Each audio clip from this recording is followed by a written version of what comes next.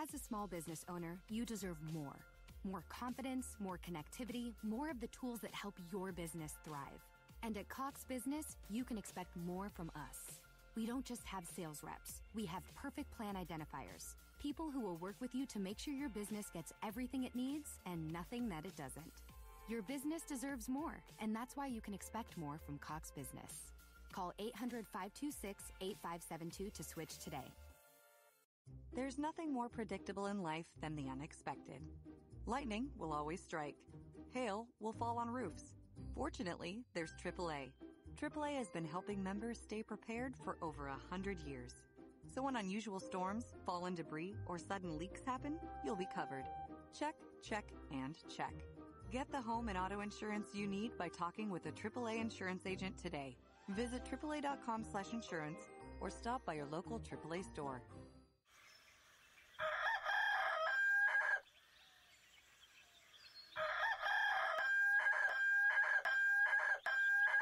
If you prefer real mornings, shouldn't you have a real breakfast? At McDonald's, we get real about breakfast. That's why you can have a savory sausage biscuit with delicious hash browns for only $1.50. It's time to wake up breakfast. Single item at regular price. Prices and participation may vary. Cannot be combined with any other offer or combo meal. Thoughts of suicide may feel impossible to overcome. But with help and support, you can find hope and meaning. Call the National Suicide Prevention Lifeline at 1-800-273-TALK to speak to a counselor, or visit suicidepreventionlifeline.org. It's free, it's confidential, it's available 24 hours a day, 7 days a week. And even if it feels like it, you're not alone.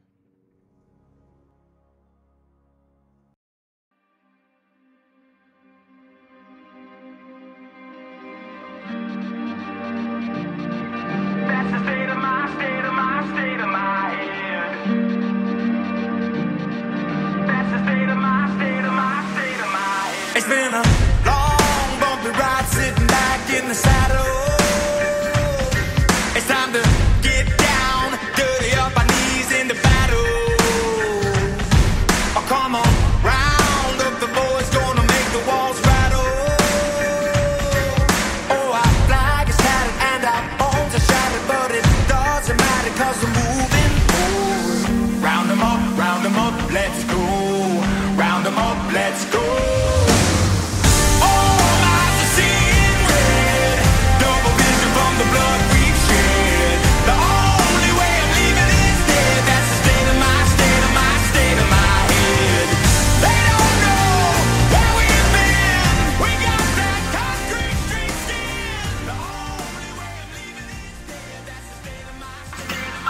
Hola, welcome to Cyber Wars. I think that I'm still like the cyber dude, and I believe that the guy I have with me tonight is probably Orty Packard. Is that you, Orty? There's a good chance it could be. I can neither confirm nor deny this, and on the advice of my attorney, I plead the Fifth Amendment. You know what? That's a great answer. That is the best answer in our second segment tonight, because I don't want to bury this lead, because I hyped it a little bit on Twitter, so we're going to do it in the second segment, but that really fits with the whole congressional testimony theme we have going tonight. Everything I know about the law, I learned watching the Oliver North hearings. Oh, Ruby! Right. Could you hear that? She's very talky today, and she has been all day. She's a chatty girl. She is a chatty girl, but she's got cheese. How you doing, Lou? How's your week? Crazy, as you know. Crazy? It's very crazy. Yeah. We had a really good run there where we didn't have to take any time off for the longest time. And we actually had a show chock full of nuts for you last week. We did. And then Monday, it was Monday morning. Over the weekend, my dad tells me, yeah, my throat's really hurting. So, I mean, you can imagine what this daughter number 2 did. So I freaked out a little bit. I was like, you talked to your doctor, talked to him last week. They didn't want you to get a test. No, they wanted to wait, and I was like, so then I was a little bit livid. So Monday we found out he had to go get, a COVID test. And so I was a little bit rattled, a little bit shaken up, because he didn't tell me about it till Sunday. He had the sore throat already for I don't even know how long. Like, I don't even know how long he'd had that sore throat. So I was a little bit, rattled on Monday. Like, even more rattled than your dad has to have a test for the itis. Yeah, for the Rona. And it's like you were talking about 2 hours before we went on the air with flu bar, he started developing a pretty gnarly fever too. Yeah, he did. That's right. His fever, it was like 6 or 7 o'clock. He told, or something like that. He told me his fever was going up. It got to 100.3 that night. So that was why, I bailed out of food bar just a too. Little bit of a fever. Yeah, I know it is. It was. I mean, both of us, our fever runs at like 97 degrees anyway. So it's like, yeah, that's a few degrees too high. So we were worried Monday night, but Tuesday he was feeling much better. We went and got the test. Wednesday we got the results. So we got the results in, I don't know, like 28 to 30 hours or something like that, which I thought was pretty good. Yeah. And of course he was negative, or, I wouldn't be talking about it in this kind of tone of voice that I'm talking about it right now. But so he was fine. He was negative. He's good to go. We're all good to go. The funny thing was that his advice or the instructions for if you test negative were to be safe, self-quarantine for 7 days. Which I took that to mean all of us, right? So he tested negative. I'd been around him, but I thought that was kind of weird. If you test negative, you're self-quarantine for 7 days anyway. Well, that's because the virus onset is about 5 days. So yeah. Well, he was symptomatic. If you were that's what I mean. If you were symptomatic, but the test is still coming up negative, the 5 day that makes sense to me. A week makes sense to me. So. Yeah, and he's he's free today. Yeah. So I was a little nuts. I had him checking his temperature, his and his oxygen like every hour, and I would text him, right, because he has a smartphone now at 83 years old. For his 80th birthday, he bought himself an iPhone. This man runs circles around me. It's like, he's like. And he doesn't have an ounce of fat on him. So he didn't really have, the dangerous comorbidities or anything, but it's still scary. I mean, you know how it is. They're your parents. They're your parents. It's your job to take care of them. How was your week, and how was Mother's Day and all that? Oh, Mother's Day was great. Yeah, I talked about it a little bit on Fubar. It was really cool. Is that, for Mother's Day, my mom's favorite Chinese restaurant, they do this champagne buffet on Mother's Day. Well, obviously, because of the COVID, we couldn't go to that. So we ordered Chinese at home, and they delivered a bottle of champagne and a nice handmade card. It was really sweet of them. So I thought that was kind of cool. Yeah. And, but no, last week was my busy week with the foo bars and the culture shifts and everything. And this week I'm just kind of sailing. So I'm having a good week. That's awesome. Yeah. I think I'm, still probably getting my head on straight a little bit. But then today is 7 days. So but we're feeling better about things. So, but we've got a show tonight. We jam-packed one again tonight since you had to miss our jam-packed last week. We jam-packed one tonight. And, Orty is really excited to bring you some really important Windows news. What's happening? What's happening in the Windows world? Well, Windows being Windows is that's hilarious. I just got a Malwarebytes shutting down an ad from Bleeping Computer. Wow, that's hilarious.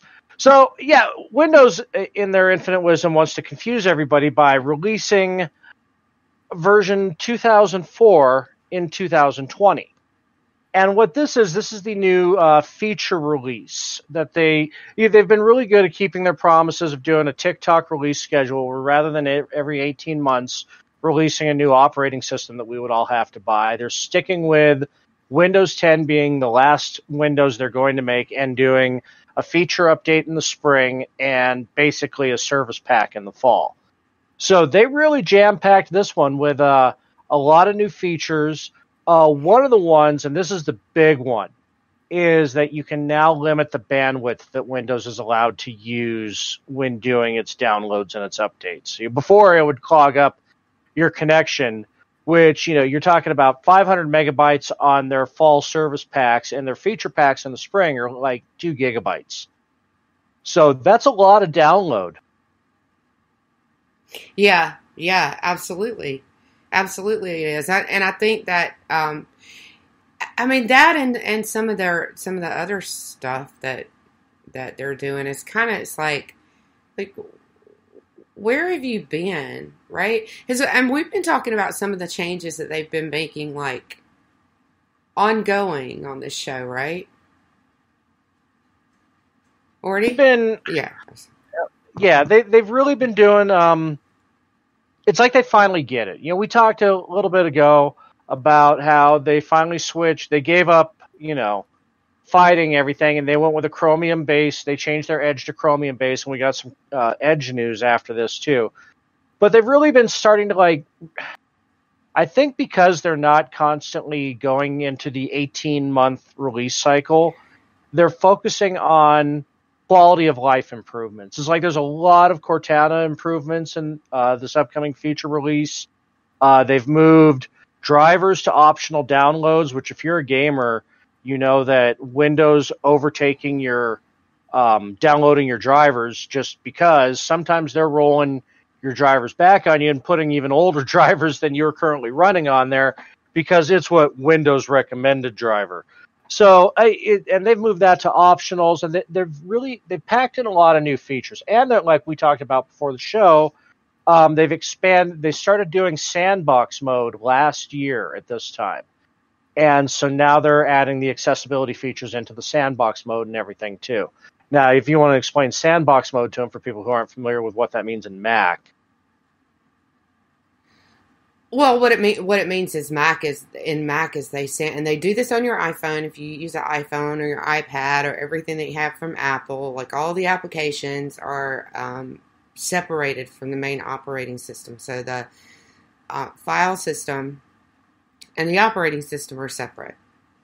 So it's almost like running two separate file systems on any application, any Apple or Mac application that you're using, or operating system, that you're using. So everything is separated, for lack of a better word, by a firewall, right? And I'm talking about like a firewall in a building. So there's like a barrier between anything that you download or install and your operating system. So it doesn't completely eliminate the ability for downloaded malware to affect your operating system, but it definitely limits their ability to do so. Yeah, it's a hardening feature of your... Yeah. I mean, it's what we always talk about. Nothing is foolproof to a sufficiently talented fool. So, it's another layer of protection that it isolates your programs from your core OS. And, speaking of that, too, one of the new features of Windows 10 that they've had around since Windows 10 release, but this is new to Windows, is they have 3 different ways. The days are gone where you have to completely format your computer if something goes cataclysmically wrong. Where now you can do a factory reset where it saves all your files, but it deletes all your registry entries and all your apps. They have one that's just a complete purge. And then the one they're adding in this new update, because you still had to sit there and wait for the entire version of Windows to download and get pre-packed before you could do it. Now they're doing it from cloud-based. So you can just download it. So when you do one of these recovery options, it downloads the newest version of Windows 10 and then installs it and then spools it.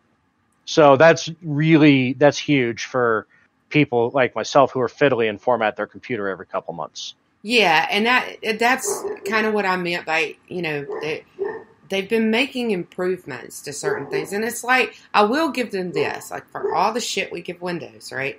I will give them this. They know their weaknesses, and they know their audience. So what you were talking about and some of the other things that we've talked about that you haven't talked about yet that you're going to talk about are the improvements that they've made in certain things along the way. That's one of them. Like the ability to partially reset or fully reset or completely wipe and reload your operating system.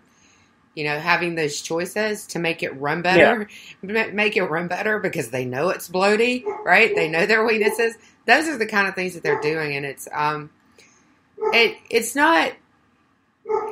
not necessarily impressive from a development perspective because, you know, if you were perfect, nobody's perfect, but you know, you didn't get it right the first time, but at least you kept trying, I guess. Right. Yeah. And in the past, I mean, going all the way back to NT 4.0 and Windows 95, even 3.1, rather than fix their problems, I mean, they'd do a service pack halfway through the life cycle of the operating system, but they just say, you know, we'll just make a new operating system in 18 months. And since they have committed to stop doing that, they've actually focused on their quality of life and their security fixes, which is impressive.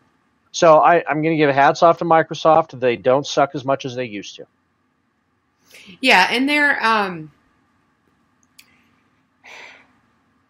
Yeah, and that, I mean, you know, and that's another thing. They made a commitment, and they, you know, they're trying to stick to it, and it's really kind of impressive. They used to, like you said, they just put Band-Aids on stuff and fix security flaws, and then there'd be a whole nother operating system for you to learn because they weren't. And maybe this was a user experience thing, probably was. They would change the GUI enough that. I mean, you'd be like, I got to learn. I mean, every 2.5 or 3 years, they would change it completely, like from XP to 7. And you'd be like, I got to learn. Go ahead. That was the main fiasco with Windows 8 was everybody fucking hated it. Yeah, exactly. Because they thought tablets and phones were going to be the way everybody was going, and gamers are like, nope. Right. You know, streamers are nope. YouTube, you know, content creators, nope. No, we want our big desktop. We want our behemoth. We want our laptops. Nobody wants to use a tablet. So they even just shit canned Windows 9 and went straight into 10. So, yeah, exactly. So, excuse me, that I don't have the COVID. We did this in FUBAR too. Somebody coughed. Yeah. No, I don't. At least I don't think I do. I guess really none of us really know. Yeah, so did you cover all of the changes, or do we have more? Well, yeah, in Windows 10, I mean, a lot of the other changes, it's you know, one of the things with Cortana, they've made it where she can now launch apps and close apps, and she's becoming more Google Assistant, Amazon Echo style. She's a better spy than she's ever been. Yes. Yeah, she is. Yeah, and she's doing much more for the Bill and Melinda Gates Foundation than she ever has in the past. Yeah, absolutely. But, I mean, that's the major features of the new Windows 10 update coming out. In fact, I've already got some elements of it on my computer now, so it's slowly spooling its way into your computers as we speak. But also, lovely. Yeah, right. Lovely. Whether you want it to or not. I know, right? One of the other things while we're talking about Microsoft is we've talked about Edge and their new change with Chromium. They had 2 major updates that are in beta right now that are going to be released soon, and both of these are really, really good for your security, and I hope that it just doesn't get it bloaty. Well, they might get it bloaty, but they might get it right after. Yeah. You know, I mean, that's the thing, about kind of the way that they've changed their MO a little bit, right? So they might get it right eventually, but I mean, for them to focus on security is not a bad thing because they're, you know, most people use Windows. So it's, you know, it's really easy malware development to just develop for Windows, and there's a lot in it that's very malware friendly. So yeah, and you know we've talked about, you know, one of the bonuses with Microsoft Edge is the syncing, where you can go to any computer and just log in with your Microsoft account. And as long as they have Edge, then you've got, all of your bookmarks and favorites and everything. Basically, they took a page out of what you can do with Chrome. But the two of the new features they're putting in, one of them I really like, and if you spend any time on the internet whatsoever, this has grown to be fucking annoying. And they have an option where you can go into silent mode where you will no longer receive those. Do you want to get notifications from this website? Allow, block.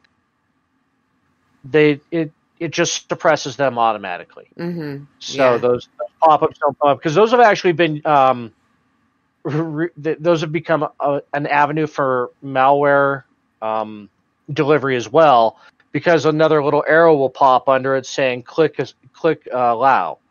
So, and once you click allow, then it starts spooling in malware and ads and everything else into your browser. Right. Yeah. So with Microsoft Edge shutting this down by when you turn on that setting, it's just another protecting you from yourself, where you don't just get that off my screen. You think you clicked block, but you actually clicked allow, and now all of a sudden you've got Zoom installing on your computer. Yeah, well, mouse slips happen, right? Sure. Yeah, so fat fingers. Yeah, I mean, stuff happens. So sure. I think it's a good thing. I like where they're going. I think it's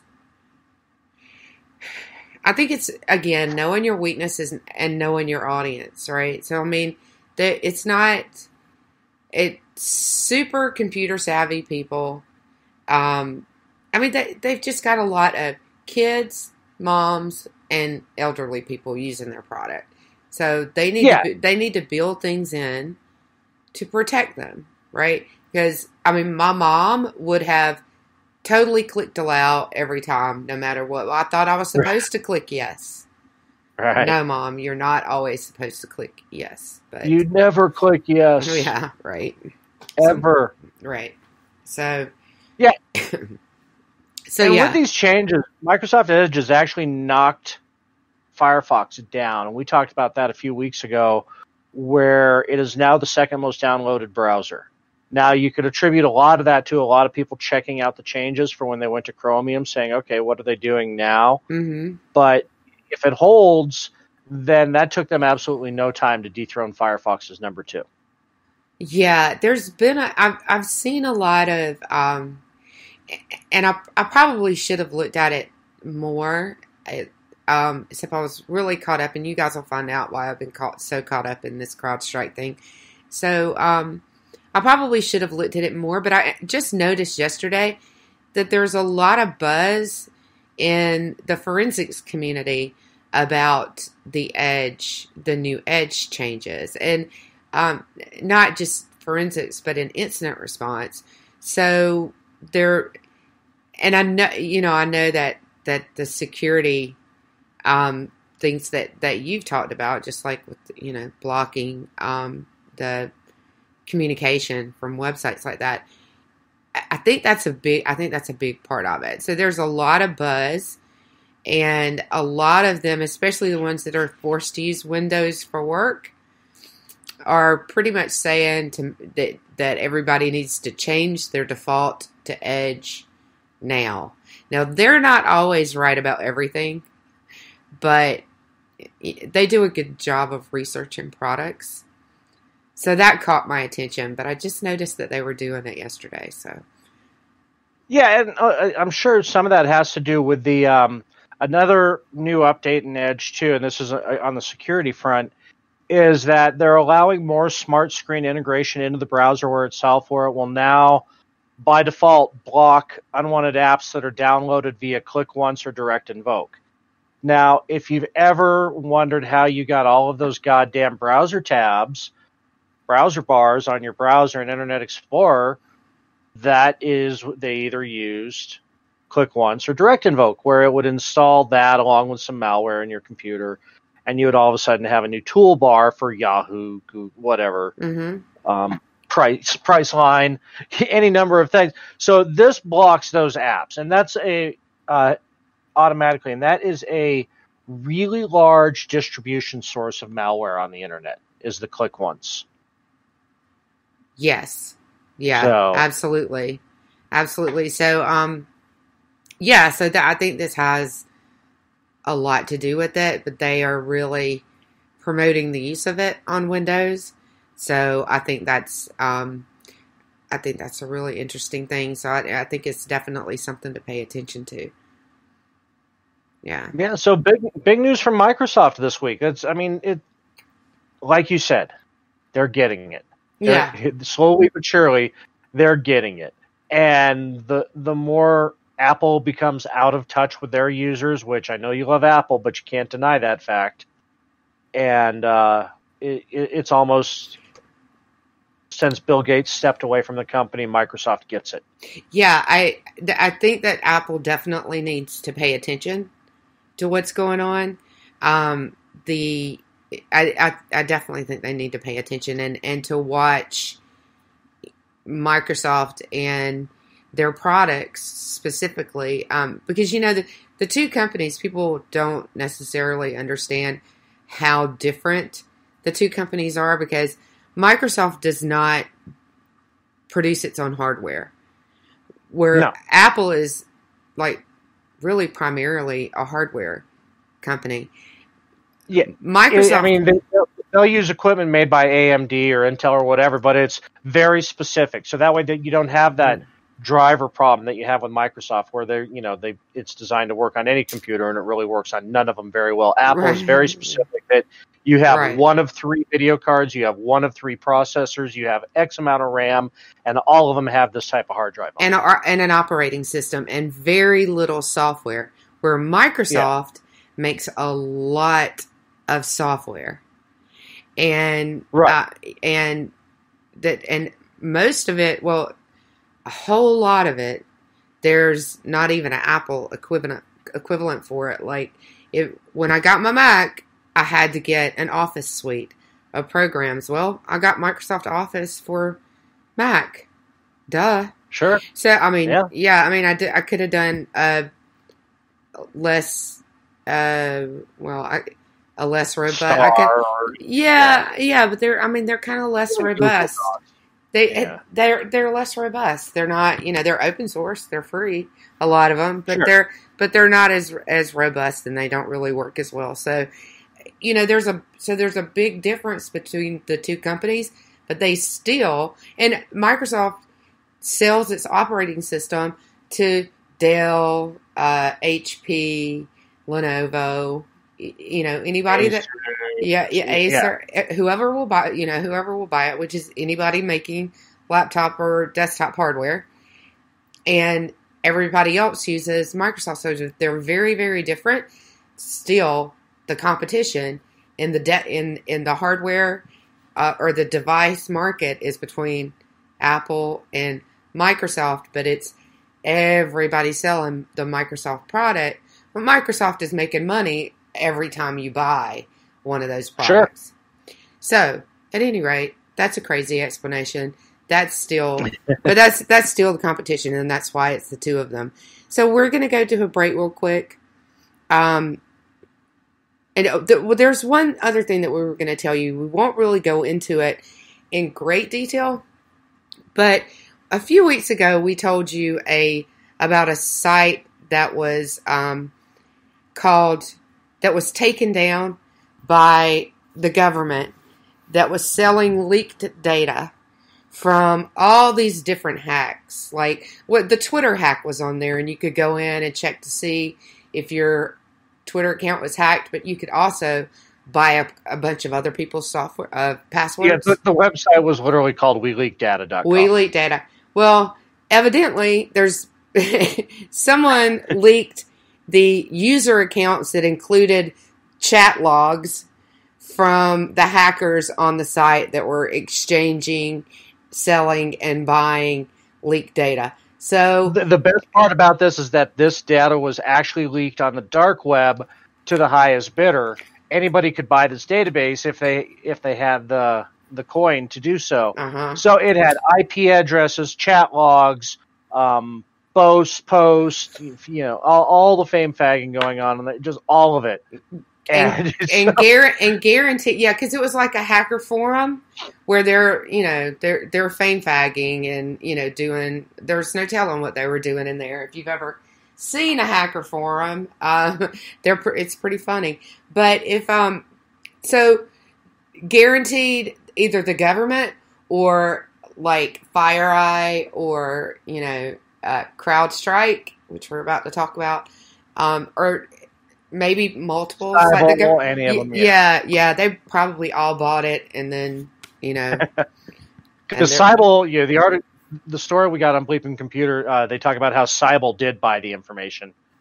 So they actually added the information to amibreached.com, which is kind of hilarious that everybody else who's getting dinged by hackers is now, those hackers are on the site for getting dinged too. That is hilarious.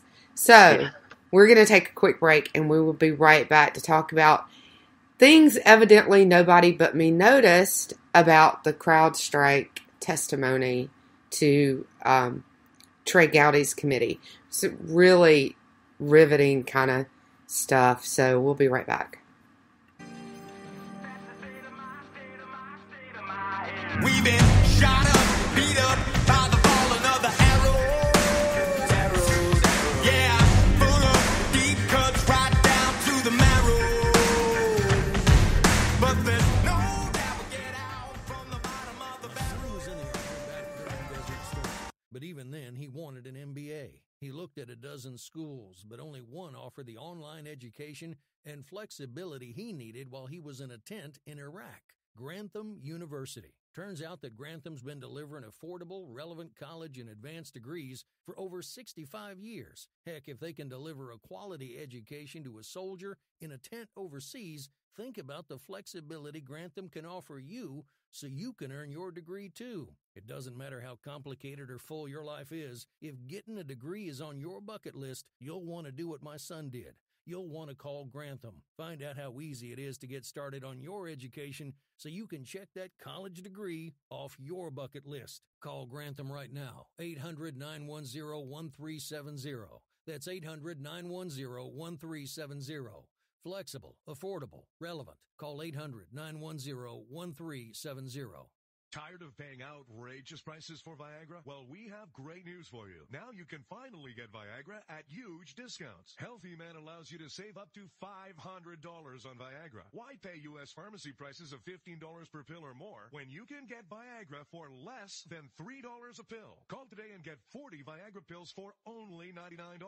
This can cost as much as $600 at your local pharmacy. You can't afford not to call us. If you want Viagra at the lowest prices, never pay $15 a pill pharmacy prices again. Get Viagra for less than $3 a pill. Call 1-800-516-7602 today and save up to $500 and get 40 pills for just $99. Healthy Man is fast, easy, and affordable. Operators are waiting at 1-800-516-7602 to take your call right now. Call.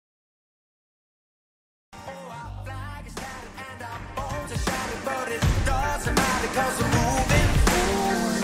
Round 'em up, let's go. Round 'em up, let's go. All eyes are seeing red. Double vision from the blood we've shed. The only way I'm leaving is dead. That's the state of my head. They don't know where we've been. We got back. Alrighty then, we're back. So, already pulled my notes up, and he's got them, and I don't right at the moment. So let's see how that's going to work out. Yeah, so everybody, at least everybody in our chat, is going to know that there were, how many transcripts have been released so far? 85. 85. How'd I know you'd have the number? So 85 transcripts have been released so far of witnesses that testified before Trey Gowdy's Intelligence Committee, the House Intelligence Committee, when the Republicans were in charge. All of this happened, all of them were pretty much in 2017. Yeah, more or less, yeah. Yeah. Yeah, Yeah, so, Now, and we know that this was all around the Trump Russia, whatever you want to call it. If you want to call it a hoax or an investigation, or I don't really care what you call it. So, but it was the transcript from Crowdstrike is, of course, because you guys may probably recognize, our audience, I know, recognizes that name as the contractor who, air quote, investigated or who we all thought, investigated the DNC hack, which they did. They did really investigate. I mean, to the extent, that they did, right? But they'd kind of been demonized, and I was really suspicious of Crowdstrike this whole time. And if anybody in the chat has read one of these reports that says what I'm about to tell you, please let me know, because I haven't found it in a report. I haven't seen it anywhere. Maybe, it trickled out here or there, and I didn't put two and two together until I read this transcript. I'm not sure, but this, to me, is the biggest bombshell. Of course, I'm focused on the cybersecurity part of it, but this is the biggest bombshell of any that we've seen in all of the transcripts, and there's a lot. These transcripts come from the House Intelligence Committee interviewing Shawn Henry from Crowdstrike. Yeah, it's the Permanent Select Subcommittee on Intelligence, which, is a long, stupid name. But at any rate, it was Trey Gowdy's subcommittee. He was there in a lot of them. He's not in this transcript anywhere. But there are a couple of guys that he did pick some good representatives, because a couple of them seem to kind of know what they're talking about.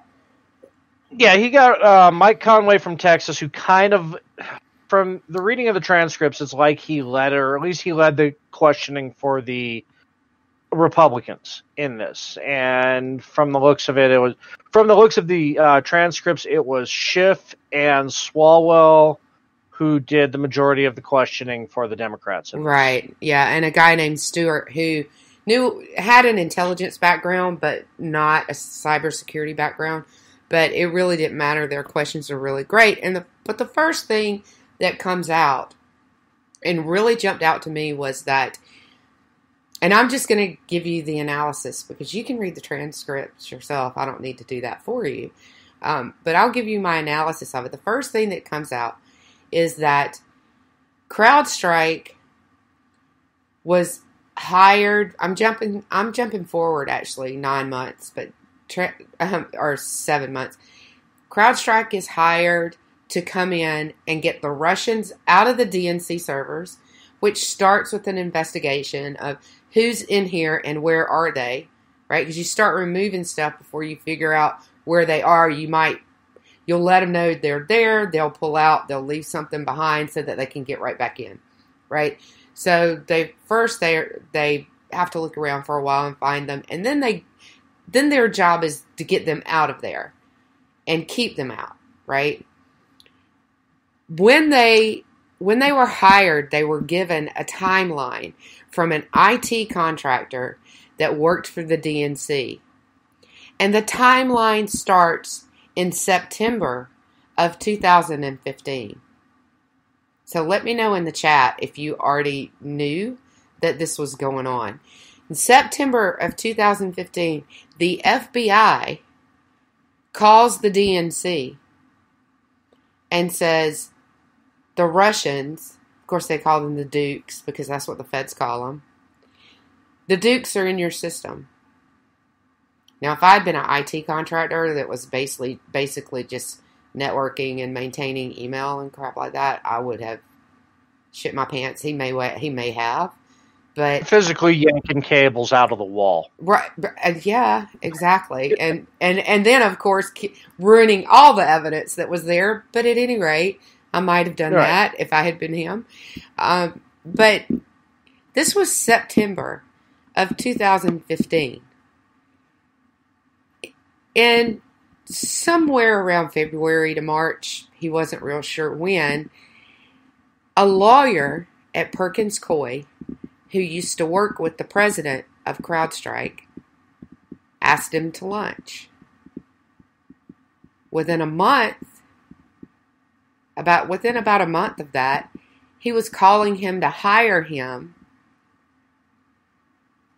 to get the Russians out of the DNC servers.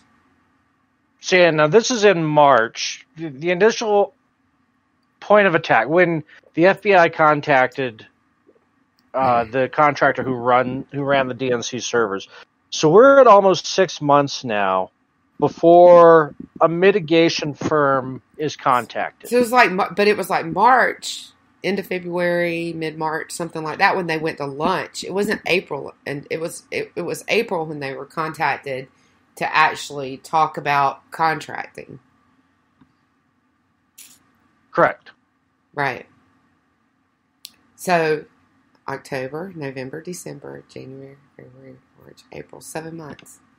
Yeah. So you got 6 or 7 months, almost 8 months, that you have a malicious actor, as it comes to find out through this testimony, 2 malicious actors just dancing around inside the DNC servers. Dancing bears, exactly. And you guys may remember us talking about Fancy Bear and Cozy Bear. And APT 28 and 29, if you want to go back to the... Right, 28 and 29. And for the longest time, it was all Fancy Bear, Fancy Bear, Fancy Bear. And the guys that were indicted, the 12 Russians indicted for hacking, were members supposedly of Fancy Bear. But then we did a show about Cozy Bear, and evidently, CrowdStrike thinks they were in there too. And now we kind of know why. And I think some of their reports actually did say some things about this. But another thing about the timing of this that comes from Henry is that, so they were in there all this time, right? And the FBI knew, and the DNC knew. Nobody else knew, and they just let them sit there. And Crowdrise believes that they didn't exfiltrate any emails or data or anything like that until maybe March or April. Yeah, they saw that it was all packaged for exfiltration, but they can't say, or they can say with a level of confidence that the data had been, and we are talking 70 gigabytes worth of data. Well, okay, so the 70 gigabytes was from the DCCC. Is that from the D-Triple? Yeah. Okay, yes. Yeah, that's the cross-pollination of the 2 stories. Yeah, and see, I know, so it makes it a little bit confusing, but what happened was, Cozy Bear was the one that was in the DNC servers for 6 to 9 months. Even longer, because they had been in there. Right. It wasn't until, this is where it's fun. This was my favorite part of it, and I'm gonna parse this out, and then you give your analysis. So, Fancy Bear got into the DNC servers through the DCCC.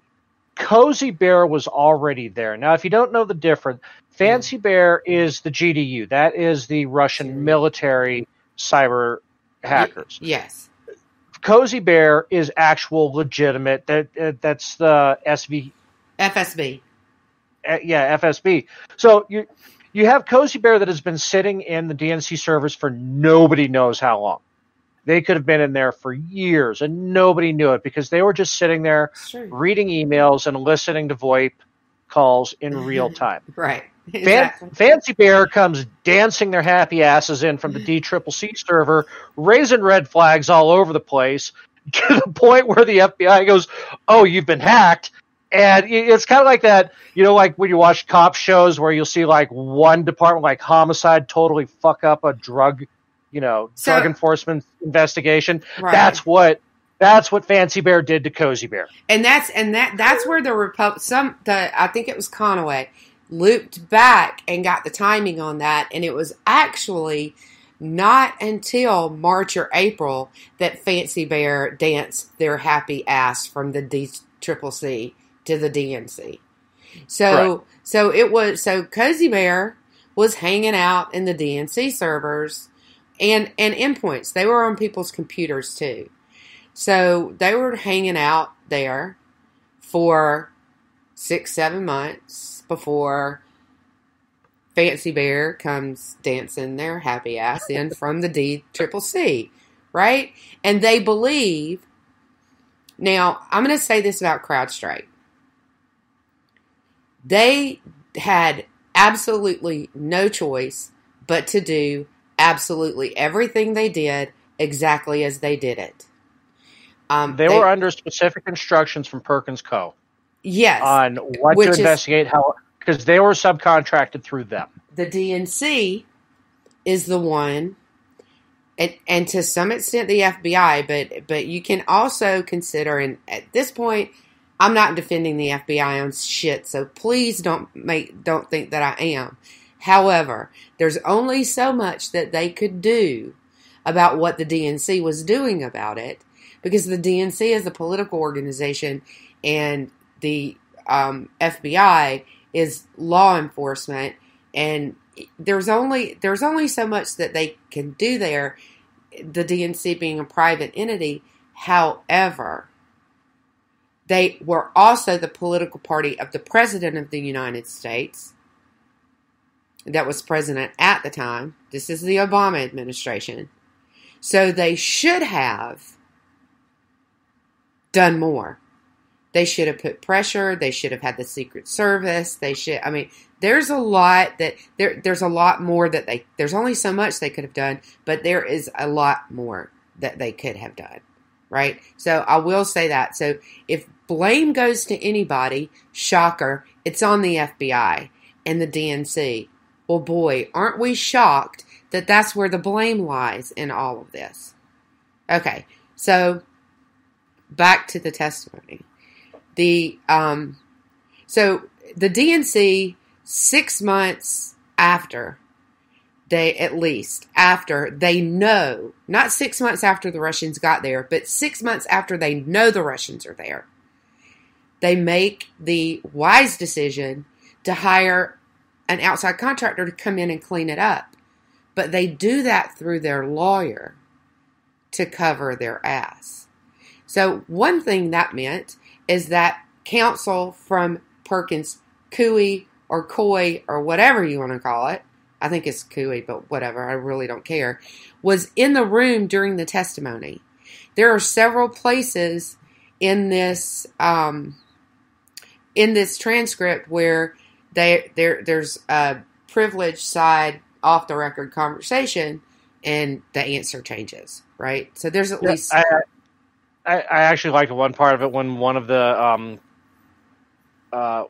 representatives said he went through his whole question thing and then got to the end and finally Shawn Henry had to go talk to counsel, and the representative said, "Good. I thought I was going to be the only one up here because everybody else who was asked you a question, you had to talk to counsel." At least I once. thought I was the yeah. one. At least one.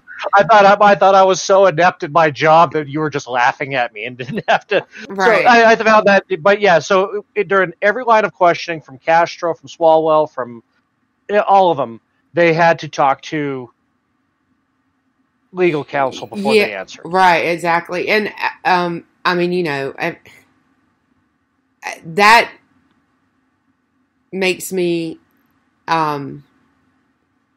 it makes me I can certainly see it. Everybody wants to have a lawyer there to protect their interest. But in this particular situation, the DNC needs to be more forthcoming with what the hell happened, and to the FBI, to Congress, to everybody, and why aren't they? There's a point where you have to ask yourself ask them, what are you hiding? I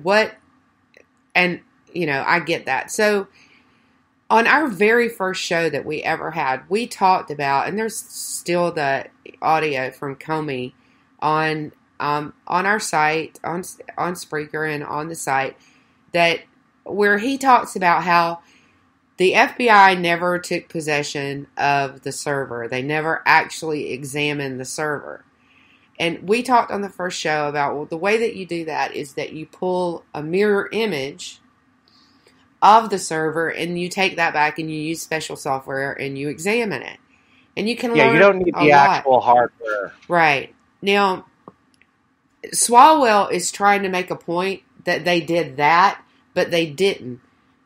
So if you read the transcript, you might get the impression from what Swalwell is saying that they actually did take an image of the server and turn it over to FBI and the FBI examine it. But no, that never happened. They never got a server image, but what they did get is an image of several computers in the building. Several specific computers.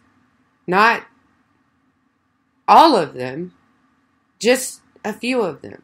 So whatever the Russians were doing, they were targeting several specific people. Yeah, this goes beyond the phishing attack on Podesta. They were not part. Podesta, they weren't part of that, and according to them, they were not part of that investigation. Right. Yeah. So you basically, I mean, I will say, in reading the testimony, that my opinion of CrowdStrike did change because the way that the media made them out was pretty much just slimy go-to IT guys for the DNC, and that's not the case at all. Because he made his point very clear that yes, they have worked for political organizations, but multiple on all sides, whether it be the Texas GOP or, any number of them. So they were very clear that they were fairly apolitical actors in this whole fiasco. Yeah, absolutely. They, as much as they could be. I mean, the guy Shawn Henry was with the FBI for quite a while. I was a little surprised at some of the things that he didn't know or that he appeared not to know. Maybe he was. So, and I'm going to give you one, and I might have to do this again because I'm just pulling out things that are that really stood out to me. And one thing that I deal with a lot, and you'll understand why, is hash values. And a hash value for a file, whether it's a Word document, an email, an entire file full of emails, a zip file full of documents, whatever, you use an algorithm to run a hash value on that, and that hash value is a fingerprint for that file at a moment in time. If anything, including the metadata, changes about that file, the hash value will change. When you're examining evidence, you use the hash value, the fingerprint, to verify the fact that you didn't do anything to change that file, to keep the chain of custody. Which is an important part about having the Russians in your system for 6 to 9 months. And this is the point that I didn't make. I got to go back and make this. What they did by doing that, by never having anybody come in, pull logs, pull server images during that time that the Russians were there, it doesn't matter if they bring all of those 12 guys back here and try them. It will never hold up. They obliterated the evidence. The analogy that I gave Stacy for that, it is as if they took DNA evidence from a crime scene, put it in the back of a truck, it rained on it, sat in the sunshine, snowed, hailed, and lightning hit it over a week. And then they took it into the lab and said, oh, we know whose DNA we've got. No, that does not work that way. They were there. Somebody was there for 6 months. You come in 7 months later, watch them for 30 days, and then you say you think you know who's been there the whole time. There's a lot that you can know, but it doesn't prove anything about what happened the prior 6 months, or it doesn't prove what you need it to prove. And the fact that you don't have any direct evidence from that 6 months hands the defendant the defense that they needed to get off on whatever crime you're trying to convict them of. Does that make sense, Orty? Oh, yeah, totally. No, and this is what we were talking about. We kind of glossed over when we were talking about how they could not prove that any of the data was exfiltrated. In that 6 to 9 months, they could have. After that point, Exactly. CrowdStrike was just going with circumstantial evidence leads us to believe that the data was. Right, exactly. But do they have concrete proof? They do not. But now, the other thing for that testimony that I found interesting, too, that just kind of got glossed over by everybody, was when he was talking about how their contract was done, but they still left some of their tools in there, which is prophylactically, which is what you do when you have that as they were concluding their investigation, another threat actor had entered their computers. Yeah. And that was, nobody asked why. Nobody asked who. And at no point did DN say, well, you know what? Maybe we should keep CrowdStrike on for another 30 to 90 days to see who this intruder is. Maybe because you are who you are and you've had this problem before, and clearly the people in your organization can't keep from clicking on every link that comes through their email. You should always have CrowdStrike or somebody on contract. Yeah, I mean they're like lawyers. They charge bucket time, so you know, it's not like you have them on retainer. Right. Well, yeah, you have their tools in your system, and a lot of them charge like per hour of use, or gigabyte of use, or terabyte of use, or whatever. Right. So they charge like that, so they get their return on their investment. But I would have to say at this point, unless you're trying to cause drama, we've talked a lot about the Russians just creating discourse, right? That's what adversaries do, is they create chaos and discourse in a system. So, I mean, just have a friggin' vendor. I was just still dumbfounded. I mean, they had a vendor, but they obviously weren't. But this is I was just so dumbfounded that Fancy Bear went in and just tripped all over Cozy Bear's dick. And this is intelligence, where and just like agency, everybody is so tight in their own agency, they want the caller that they just nobody talks to anybody. Our agency, they compete, and our agencies do it too. They compete. They compete for the bust. They compete for the intel. They compete for everything. We talked about the Iranian security agencies, and they do the same thing. So it's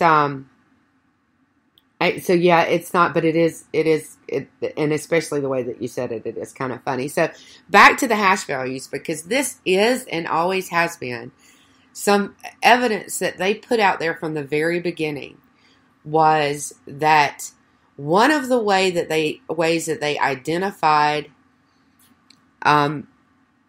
that they were Russian is that in the metadata for one of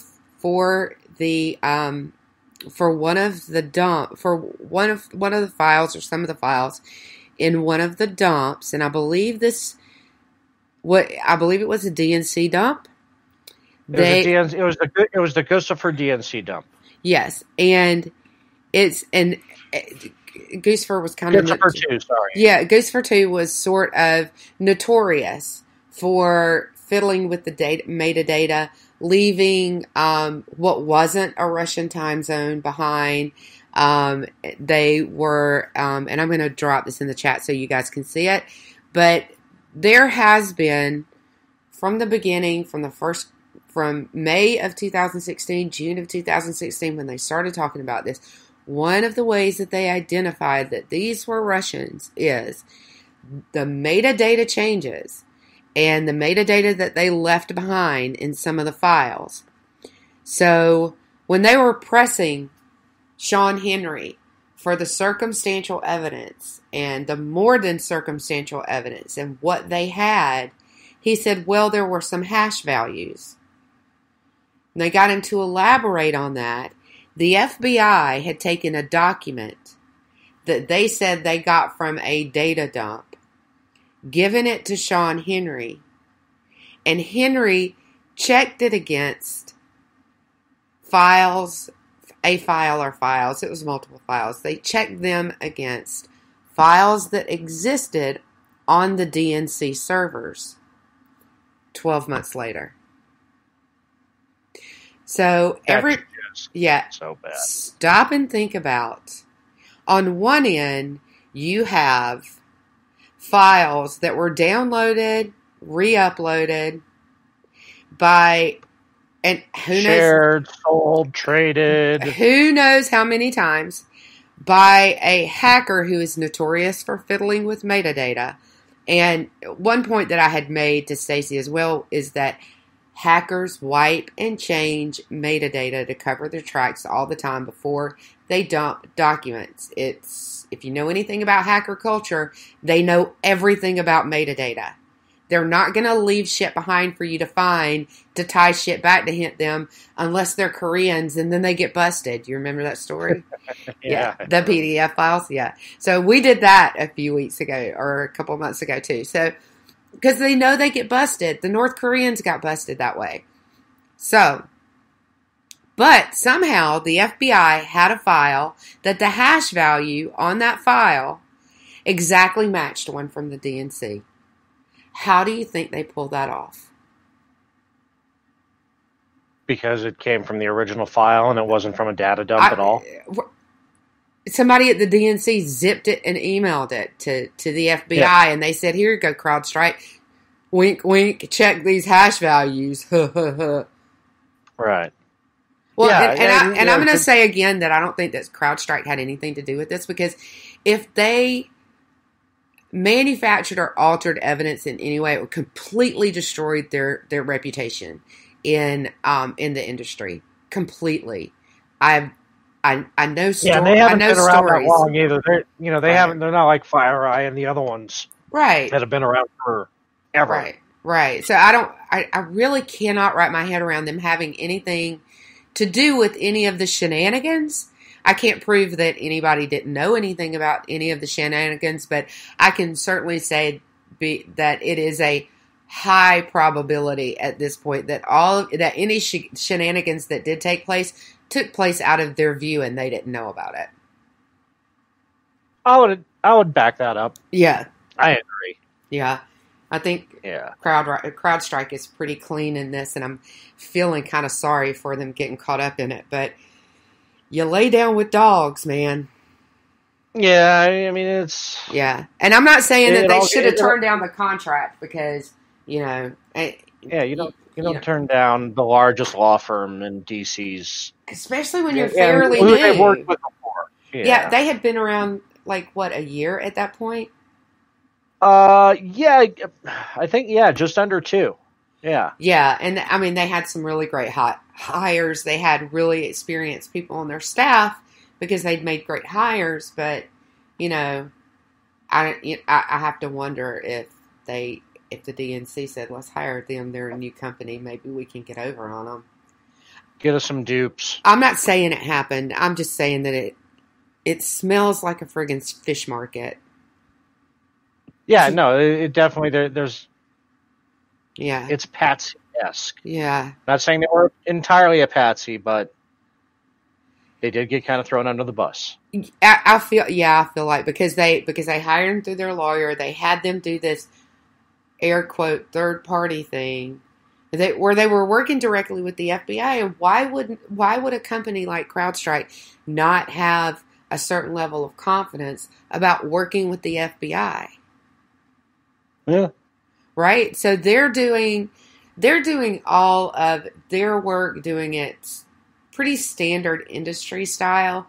The only thing that I didn't hear, which you wouldn't necessarily expect to hear somebody say this about their client, but the one thing I would have liked to have heard Shawn Henry say at least once, that being called in 6 months after a client actually knew they had hackers in their system, would be a bit irregular. I mean, at least I would want him to say, so it's actually highly irregular, but I would want him to say that it was a bit irregular. Yeah, that would have been fair. Right, exactly. Because, I mean, if you know you have malware on your system, how long do you let it sit there? It's gone that moment. If it was a Russian hacker, what would you do? Like I said, I would have ripped the cable out of the wall. Exactly. I mean, waiting that long, that's just somebody was set up somewhere, or the whole thing was just complete. Something is screwy in Denmark. Well, and we've said this about we've said this about so many things throughout the Obama administration, right? So we were still in the midst of the Obama administration, and throughout the Obama administration, how many times did we say they are either completely incompetent or totally dirty? About everything, all the time. Pretty much, yeah, pretty much. So, yeah, so that's it for now on that. I don't know if I'll find anything else that'll be worth really talking about, but I've been trying to go back and compare all of his testimony to the reports that they did in the past, because I know that their reports were redacted. The law firm or the FBI or both had redacted information from their reports and not allowed them to release it. So I don't know. I'm looking for things that were hidden from the public, left out of the reports that are actually included in the transcript. But those are the big. There are a couple. Those are the bullet points. Those are the big bombshells. Then there were a couple of other little ones, but those are the big ones. So, what you got going on this week, Orty? I've got. I'll be filling in for. I believe I'm still filling in for Dan on Wednesday night on Robinson and Wright, and then Friday night I've got Juxtaposition with Rick. What else you got going on this week? Who are you producing for? Who are you talking with? Tuesday, Wednesday at 9. So Tuesday's Aggie, whoever she happens to be with that week, and whatever show she happens to be doing. I believe it's Brad this week. Is it? I thought it was He Said, She Said. Oh, yeah, because I was off last week. So, yeah, it's probably going to be Brad again. Pod Divided yet again. And Wednesday night will be Red Wine, as you guys, Fubar's off. And Friday night I'll be on with Aggie and Bod at 8:30. So, typical week. And we have a full lineup here at KLRN.net. Yeah, so thanks for joining us tonight, guys. We love you for checking in, as always, and hope you enjoyed it. But we will see you next Monday right back here. Have a good week. No matter where you go, there you are. Exactly. Y'all take care.